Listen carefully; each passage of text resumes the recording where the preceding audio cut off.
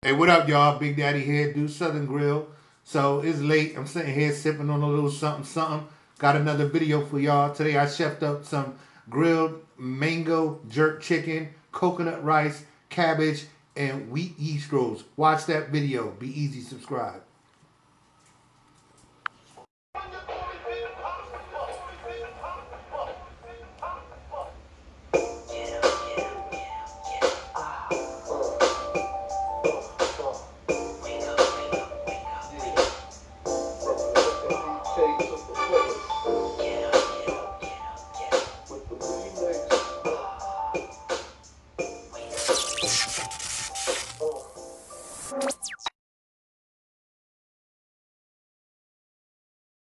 What up, y'all?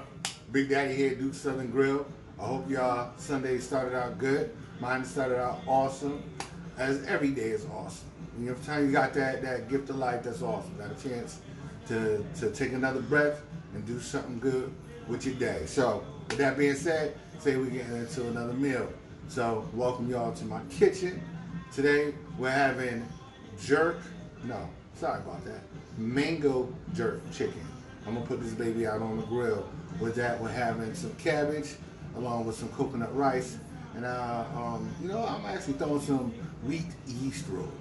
So I hope y'all got a good appetite going. I hope y'all got y'all pen and paper in hand. Yeah, right. Who uses a pen and paper anymore? Hope y'all taking these notes and actually cooking along with me. So to get started, first things first is the bird. Now we have this bird right here, right? It's a whole chicken, and what I did with it was, it's called spatching the cock. Now, let's get into a little bit why it's called that. So that's a shortened way of saying to dispatch the cock. Now, why are they saying we're dispatching this? Because I guess back when they came up with this term, they gonna kill that bird, split it down like that, get it ready for the grill, so they send this on its merry way, right?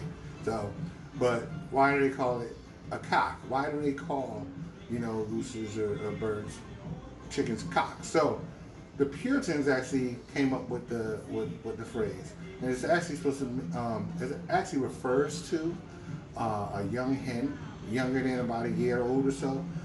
So, spatchcocking, I don't know if it fits because nowadays I don't believe this is a young hen. So, but that's what they call it, so that's what we're doing. And so to just explain that briefly, you're gonna wanna cut along the backbone. Then once you have it open, remove the backbone. I didn't remove the backbone on this. I actually like the back, so I didn't remove mine to do it the proper way. Or the trained way. You remove the backbone, you lay it down, and then you want to make sure you press firmly down in the center around the wing area so that you snap that breastbone. The easier way is just take your kitchen shears, cut right where the breast kind of like makes a V formation. That way when you open it up, boom, it's ready to go. It makes for an easier, more thorough way of cooking this chicken on the grill. So, mango jerk chicken. In this pot here, I have about two small to medium-sized mangoes that I removed the flesh from, put in the food processor. It yielded me about a cup of mangoes. So that cup of mango, along with a quarter cup of vinegar, 1 tablespoon of the homemade jerk, and I'm gonna actually attach that recipe to the comments, and a couple of tablespoons of butter. Put that in a pot, bring it to boil, then turn it down, and let that simmer. All right, I'm gonna let this finish up, and I'll be back in a minute to show you the next step. Be easy. All right, you can use about a tablespoon of this homemade jerk, and we're gonna season up our bird.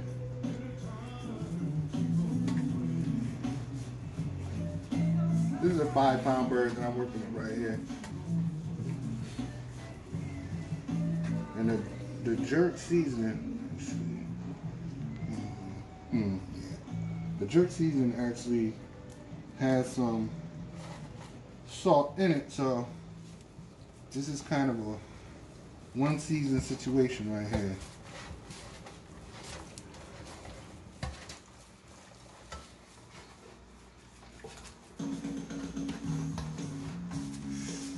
Wait till y'all get this recipe for this jerk. Y'all kitchen hooking this up. Trying to tell you, anybody sleeping gonna wake up and smell all these herbs and everything coming together. Like, whoa, what's that? What dad got going on in the kitchen? What mom got going on in the kitchen? That's what's up.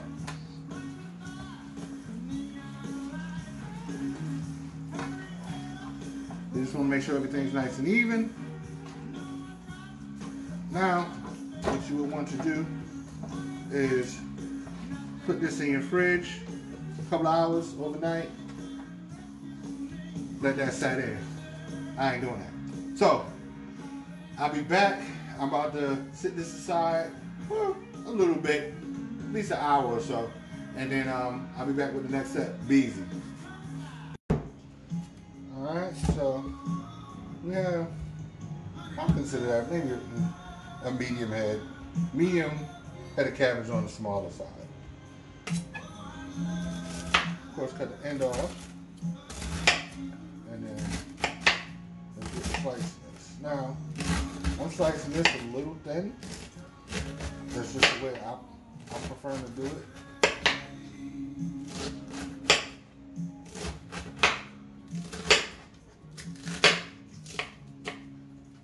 Along with the cabbage, I want to make sure you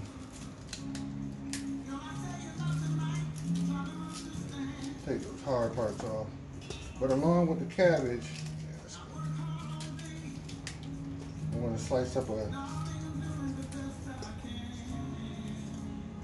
medium onion, and I'm going to grate a carrot in there as well.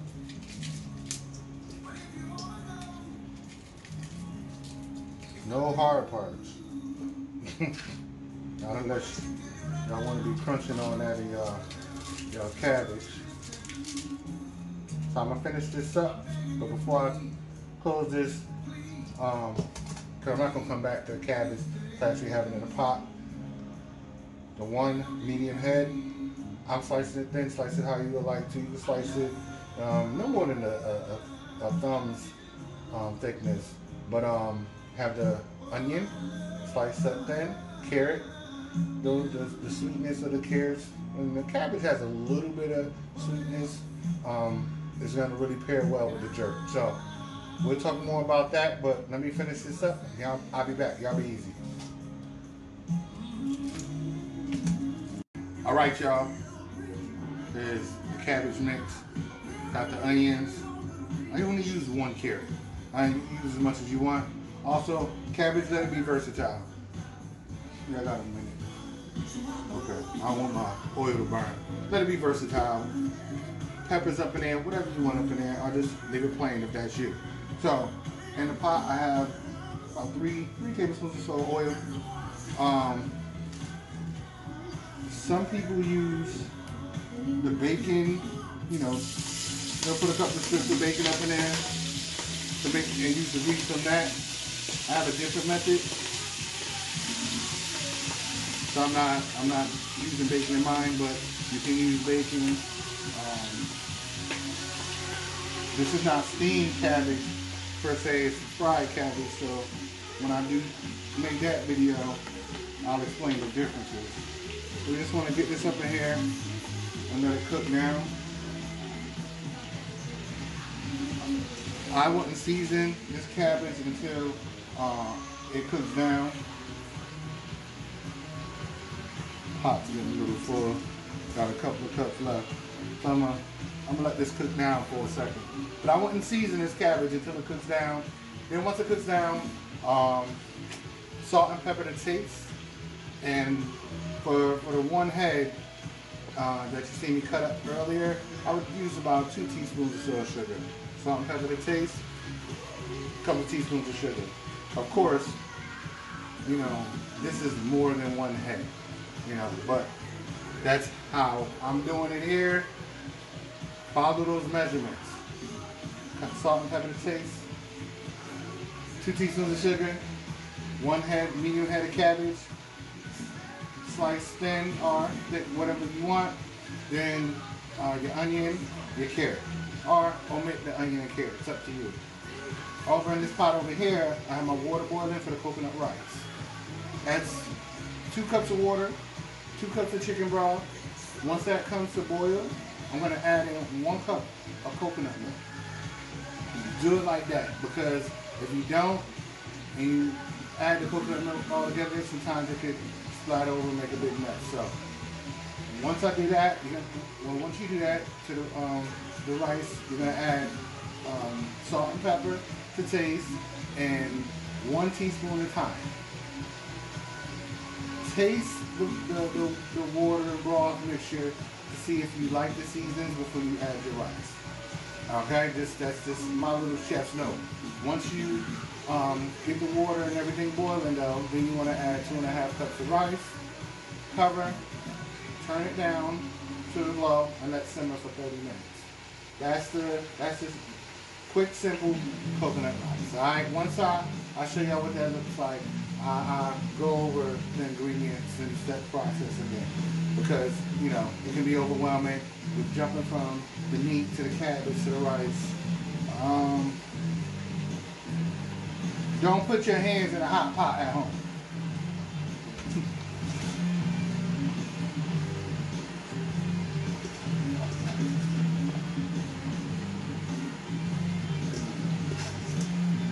Alright, so I have this on like medium high. In about a minute or two, once this cooks down just a little bit more, I'm going to start stirring it up. Then once it drops about half its way down, I'm going to cover it, turn it down to low, and just let it simmer. And that's going to take anywhere between 25 and 35 minutes, depending on how large you cut the pieces of cabbage. Like I said, halfway through the process is when you want to add in your salt and pepper and your sugar. Alright? Y'all be easy.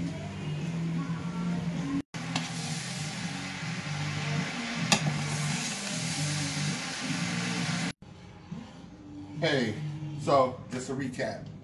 This is the coconut rice. The water's boiling, so about to add the rice. But before I do, 2 cups of broth, 2 cups of water. Once that comes to boil, add in your coconut milk, about a teaspoon or so of thyme, salt and pepper to taste. And like I said, just a little tip, before you add your rice, you know, always taste your water. That way if you need to add a little bit more something, you can. And the most important, if it's a little too on the salty side or whatever, you can actually reduce this and, you know, adjust it how you need to. So, since I have 5 cups of liquid, I have 2.5 cups of rice. I'm just going to gently just stir that a bit. But sometimes the starch in the rice, when you add it to the water, can stick. You don't want that. So just gently stir that.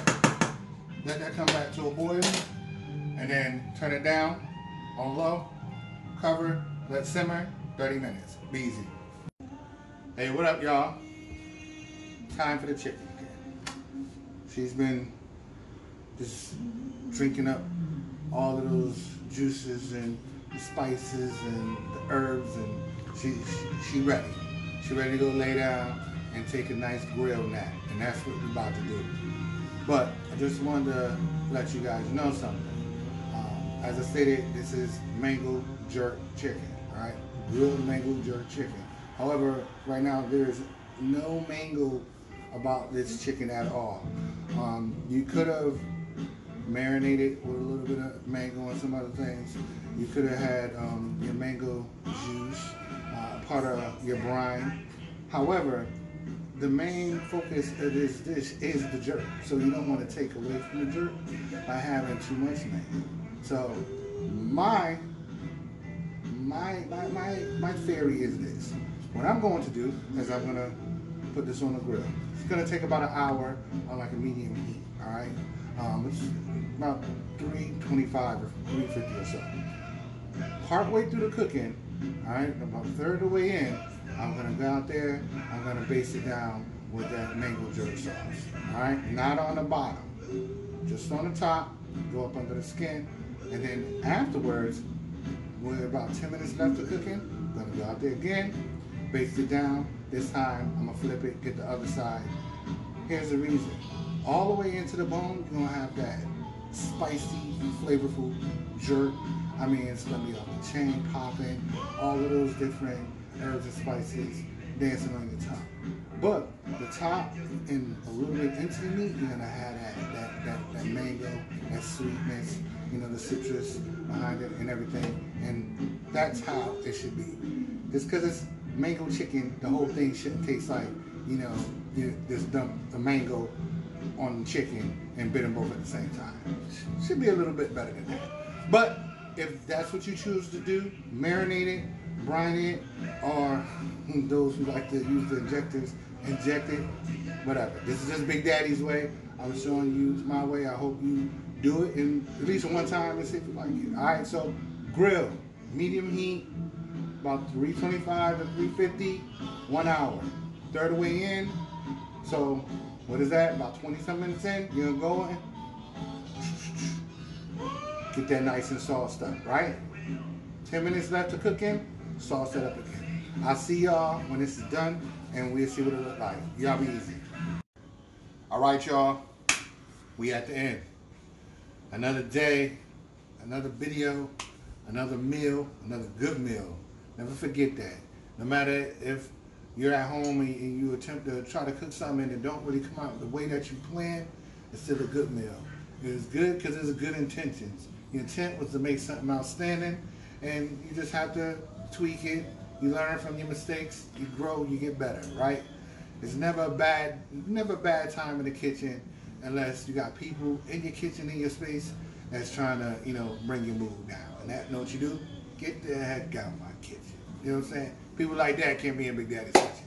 So, we did the mango jerk chicken, grilled mango jerk chicken. Hope it looked good to y'all.